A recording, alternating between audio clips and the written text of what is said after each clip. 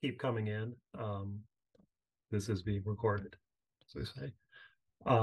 So I'm going to start off. I'm Sean Casey. I'm at the Media Services in the University Library.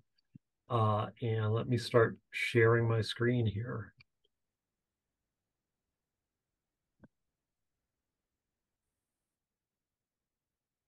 All right, here we go. Hopefully you see something that says digital scholarship support. If this is not your class, then you are in the wrong place. So,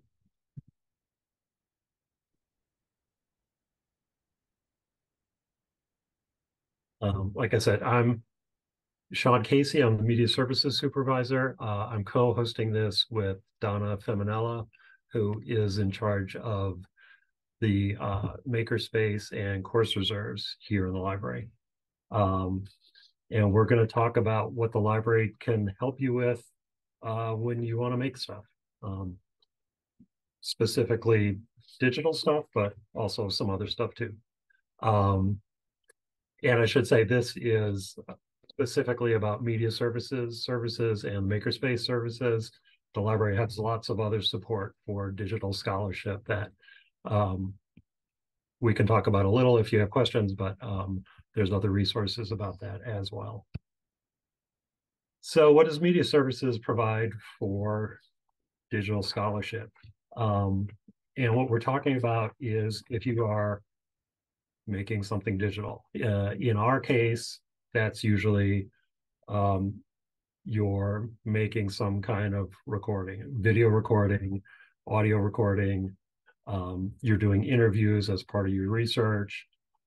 You want your students to do an assignment that's not a simple written paper. You want them to create a short video or do a podcast or do an interview with somebody downtown. Media services is here to help you with that.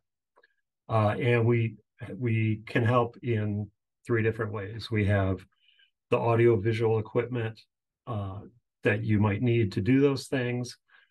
We can provide instruction on how to use that equipment, so you get the best product that you can. And we're also happy to do consultations before you go out and do your recording. We are happy to consult with faculty in the planning stage. We're happy to consult with students, and from big conceptual ideas to the practicalities of, okay, I'm going to be shooting outside. What should I think about?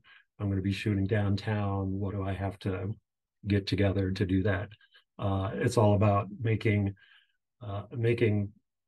your product as good as possible.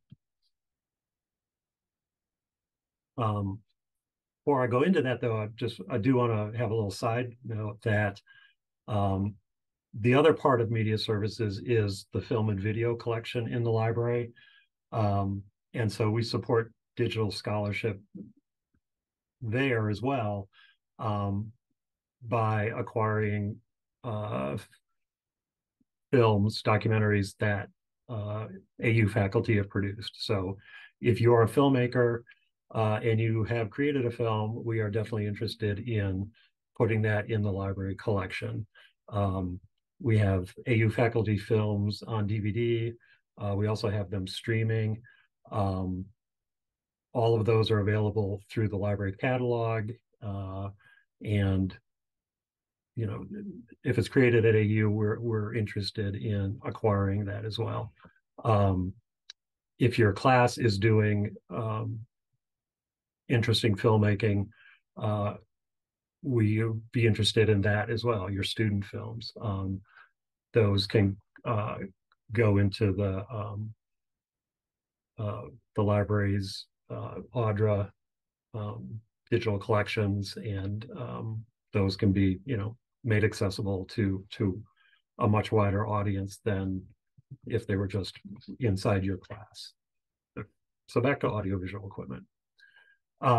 So media has about 98 different pieces of AV equipment that we loan out.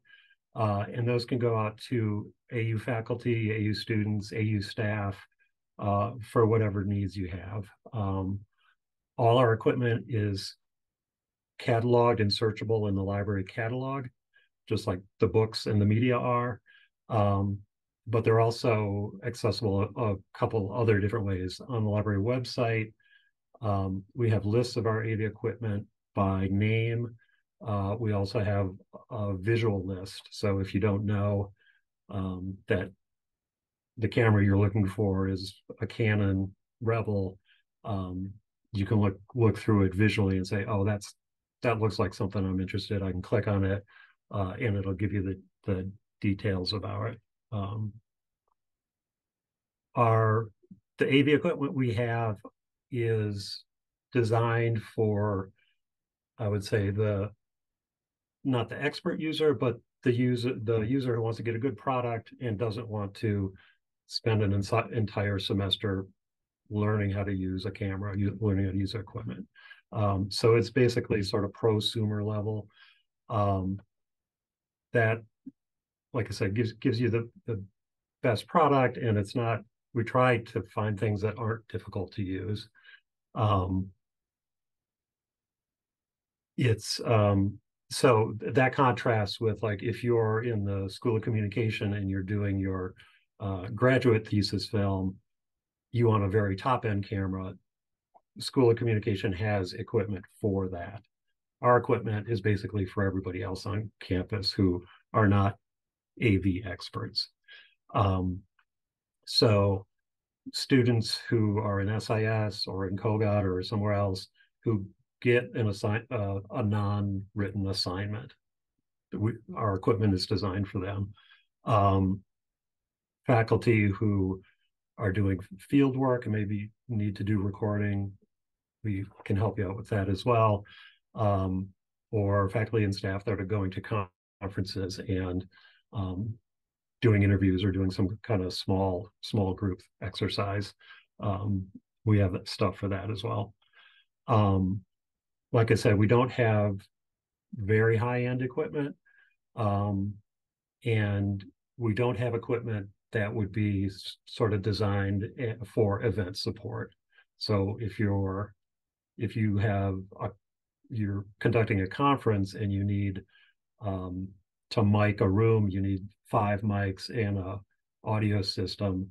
That's not the audio visual equipment that we have. That would be, makes a lot of sense. That would be Audio Visual Services on campus, who does event support. So ours is recording focused equipment. And all our equipment, like I said, can be checked out by faculty, staff, and students. It's all checked out by appointment. So you can contact us through our website. You can email us at mediaservices.com, and we'll make sure you get the equipment you need, make sure you know how to use it, which is sort of the first round of instruction that we do with people. When we're contacted, we take the time to make sure that we line up people's needs with the equipment we have, and we might suggest one mic over another, one camera over another, and give you those. We're trying to push more and more that people shoot with their cell phones rather than the cameras that we have, and we're buying equipment to support cell phone use rather than camera use, because presumably everybody knows how to use their phone a little better than trying to learn a new piece of equipment. And it's all about ease of use. So like I said, so you get a good product at the end. Our instruction comes in a couple of different ways. Like I said, when we check something out, we'll take the time with the user to go over the equipment with them, to answer any questions that they have, to make sure they're comfortable with it, to talk a little bit about where they're going, what their situation is, and maybe give them some tips if they need it. Lots of users have used this kind of equipment before and are very comfortable with it, and that's fine too. We also have quite a bit of online resource as well. So like this is from from the library website, and just lists some of the different kinds of equipment we have, how easy or maybe more advanced that equipment would be.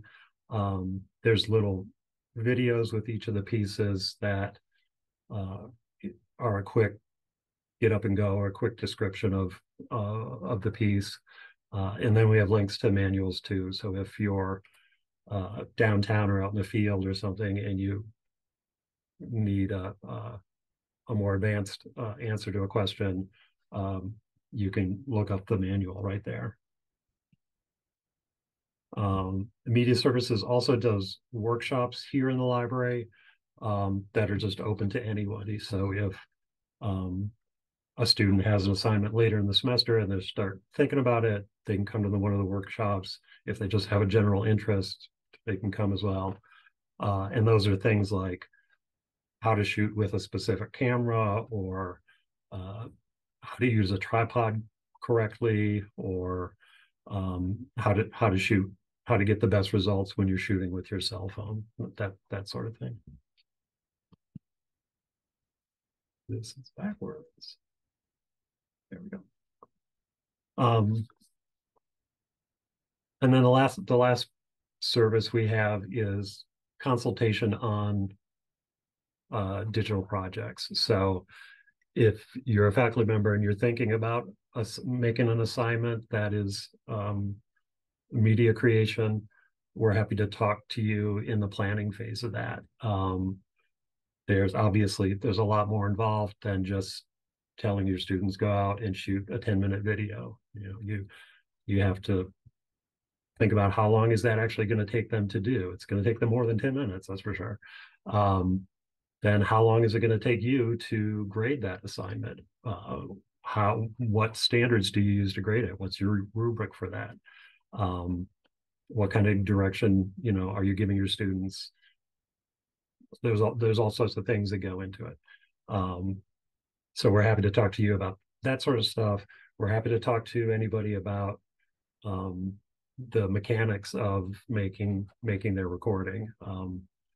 That always depends a lot on the situation, on the moving parts, on what are they inside, are they outside, what's the lighting like, what's the audio like, et cetera, et cetera. And so hopefully we can give people a few things to think about so that they don't get to where they're filming and have a bunch of problems to solve.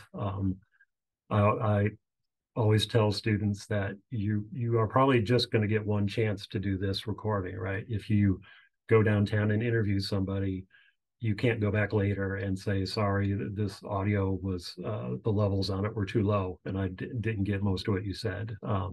You're going to get one chance, so you have to be prepared ahead of time. Another good resource for planning, I have this on this slide. A couple of years ago, Larry Engel in School of Communication did a talk actually with CTRL about shooting on cell phones. And Larry has done broadcast documentaries on his cell phone. And so he's got some really good tips on there. And that video is on the library website if you want to look through it. The other thing I always suggest is there's this book in the library collection about student created media. And this is by Scott Spicer, who is the media librarian in Minnesota. And this is a great resource if you are starting at the beginning. If you want to make a media assignment, but haven't walked through all the steps and things to think about. And so it really, from beginning to end, it really maps out what a media assignment could be and the things involved in that. So those are the resources Media Services has for you. If you're doing media, if your students are doing media, our mission as part of the library is here to help you with that, and we're always happy to talk to you about that. at this point, I'm going to turn this over to Donna, and she's going to talk about the Makerspace. So thanks a lot. And then we can have questions for both of us at the end, I think. So here you go, Donna. Thanks, Sean. I am going to quickly share my screen to get to the PowerPoint and start that. Kind of as Sean um, shared earlier, my name is Donna Femenella. I manage the Makerspace as well as course reserves here at the library. And I'm going to kind of talk about the Makerspace and how we can support you all in your instruction and classes, and kind of with the focus of digital scholarship. So who are we? We are a gathering point for tools, materials, resources, expertise in the community.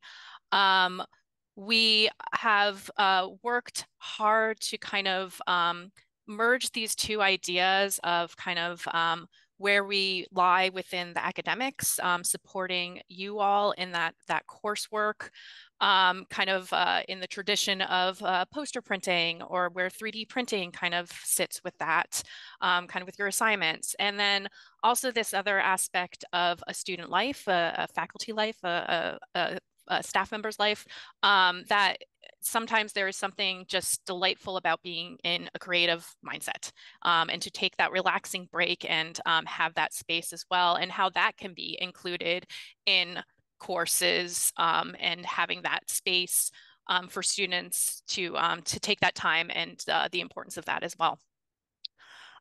We have 3 workbenches in the Makerspace. Our first is craft fabrication, which is kind of that traditional way of thinking of crafting. The hand crafting tools, our sewing machine, we have paints, embroidery.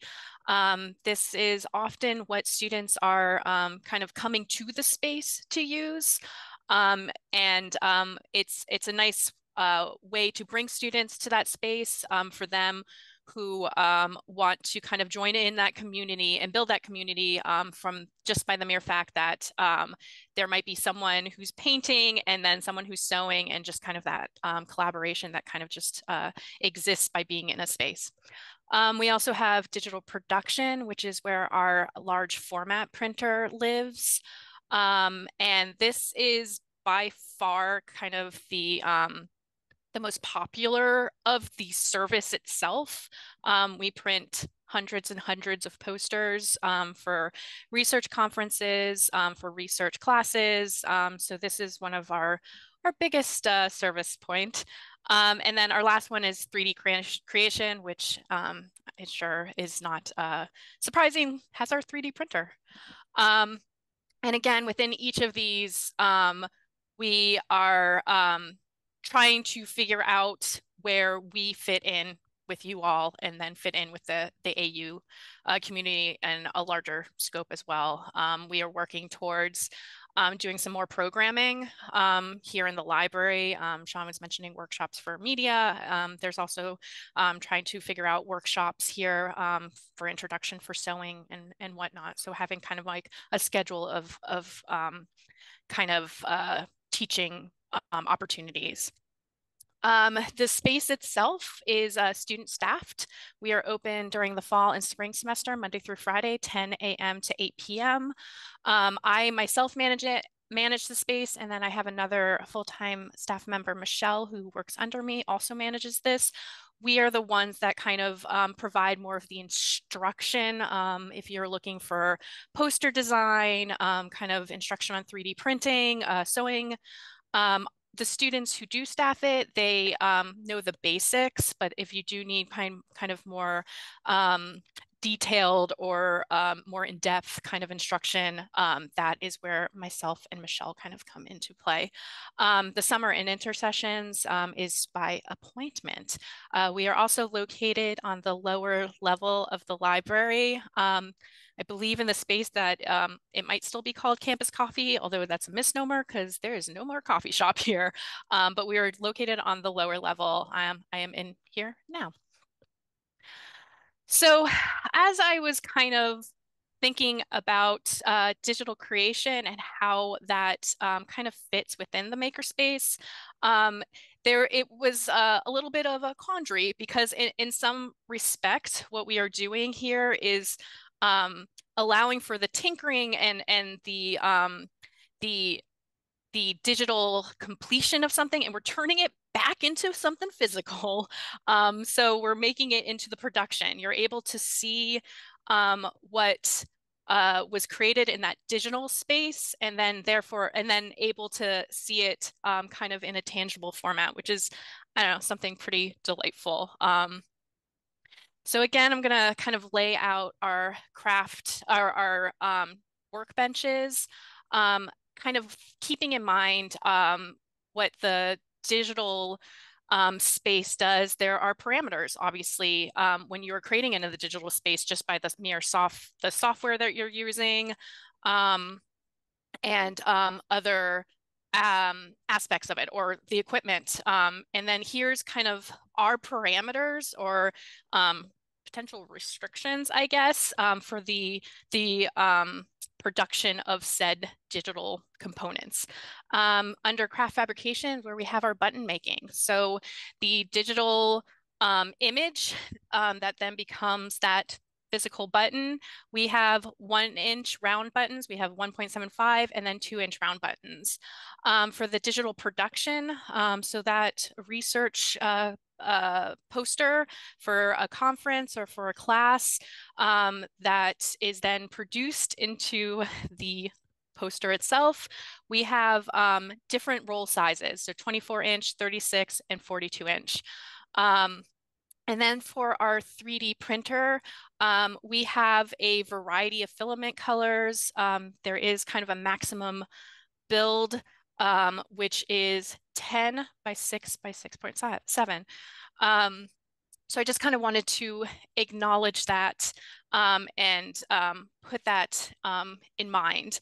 I think also when we're talking about digital creation, there's something kind of nice that it fits neatly into like the Makerspace mission, in that you are tinkering, you're trying, you're creating, you're manipulating things, which is exactly what we hope you do here in this space, to have that creative mind going to create something. And as you are trying something new, as you are changing colors, as you are resizing, as you are aligning poster presentation, that is kind of the ethos of digital. You're manipulating the digital space. I want to kind of focus briefly, or focus kind of like how we support and what we have done in the past. So for craft fabrication, button making, we've definitely supported the student groups. A lot of times students will come in to make buttons for to give to membership, to give out as they are tabling. The button maker is definitely a very hot commodity. Students really love making them. And yeah, so the student groups has definitely been a big one that we've helped. We've also helped in terms of a class, the complex problems seminar and college writing courses. We had a class, those classes come in they had designed their buttons and we printed it for them. Sorry, I cannot, where's my cursor? There's my cursor. I wanted to kind of just share what that class here is, the digital product that then became the buttons themselves.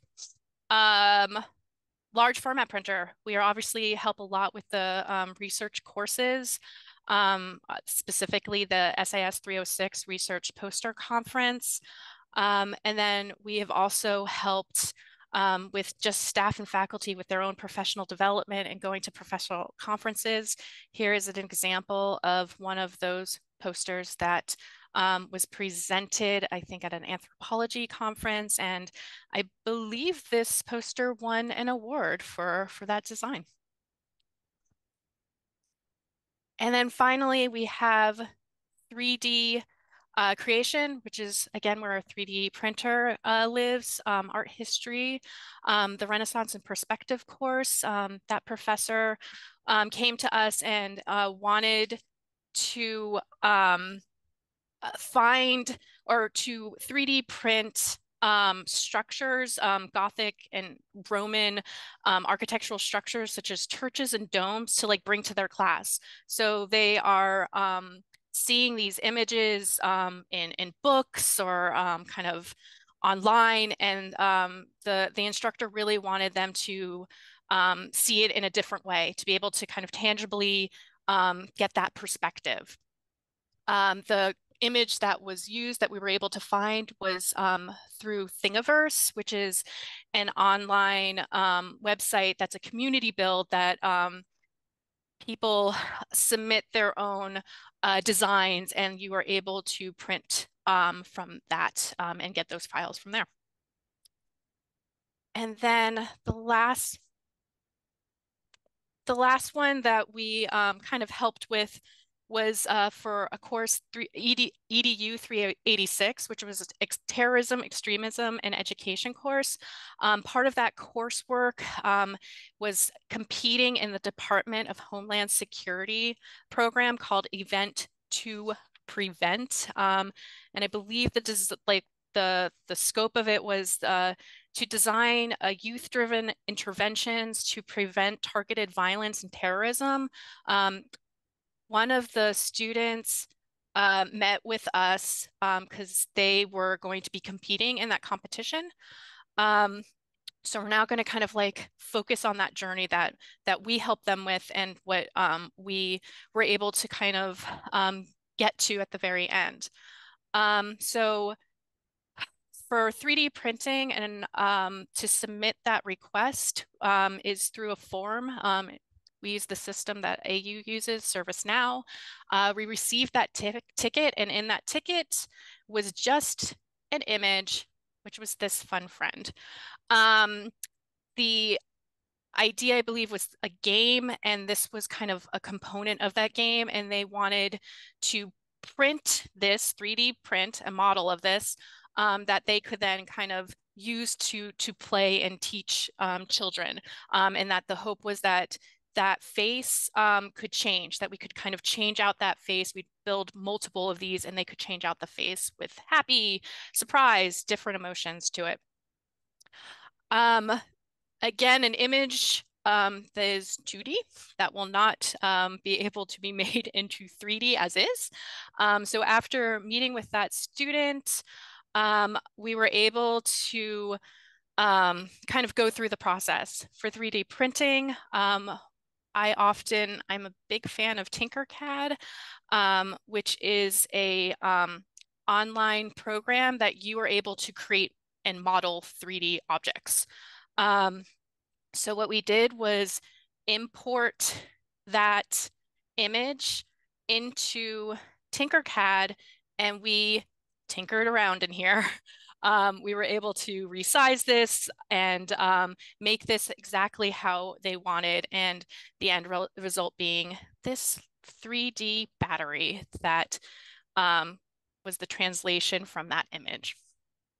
Once we got to that point, we moved into the slicing to actually tell the 3D printer what exactly we needed it to do to give it the instructions for it. The slicing program that we use, there's many. The one that we use is connected to our 3D printer, which is the Dremel. So that one is just Print Cloud.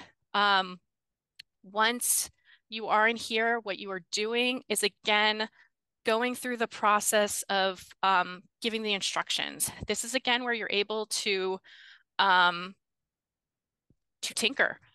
You can resize in here. You can tell it what the crosshatch is, like how like the infill of it. When you are 3D printing, you're printing by layer. Obviously, inside of that, you can have it be a solid piece. Most of our printing to not use as much filament, but still have a solid object is to kind of to honeycomb it. So it's just kind of printing in terms of a honeycomb. So this is again where you are doing some tinkering. You're playing around with this space and to get to the final product of this tangible object.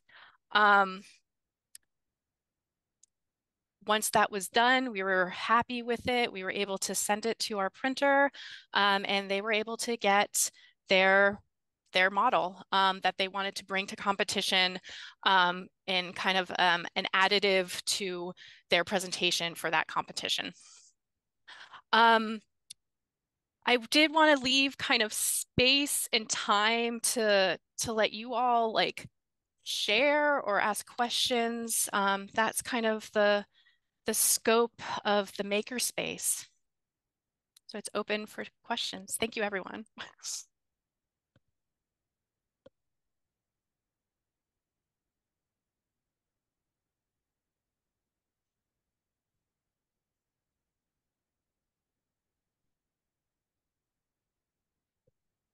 Has anyone ever like used our resources here? And how did they?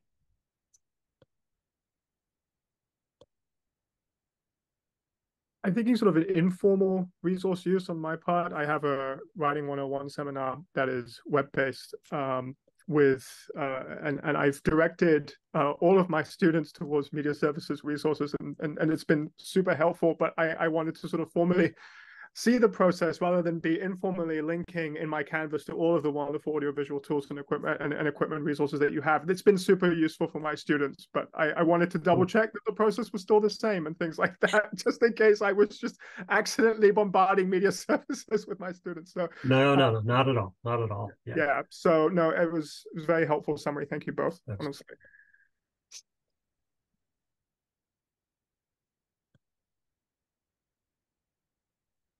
Donna, I think there's something in the chat for you. Oh, I'm sorry, I missed it. Thanks, Sean. What's the turnaround time on something like little battery man? That's a great question. So turnaround for 3D printing, because there is so much tinkering and potential for things to not go right. We definitely work with you. So the printing itself, if it goes well, like this was a very small little object, it took probably 30 minutes or whatnot. We usually say kind of like as on like outright, like to give us a week, again, to have that space to try it if it doesn't work so that you're not held up or something like that.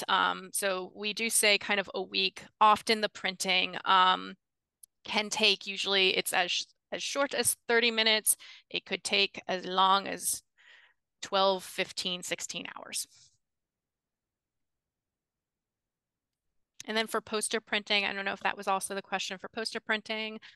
We usually ask for 24 hours, kind of that's when it's guaranteed it will be printed. If it's submitted on like a Friday, probably closer to the end of that 8 p.m. hour, or over the weekend, it will be printed on Monday. But yeah, usually we're able to, especially during the week, have that done within the same day. Good question. Thank you.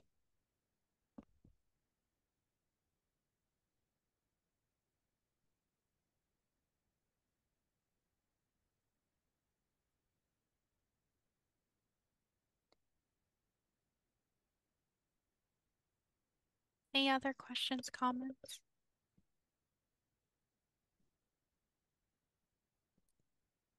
I'm always more than willing to give people some time back.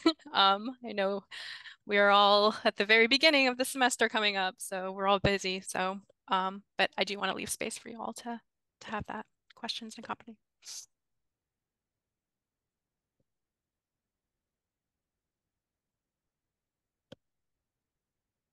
And if you have questions later, Donna and I are always happy to talk with you. 100%. Thank you so much. Thanks you all. Thanks for joining.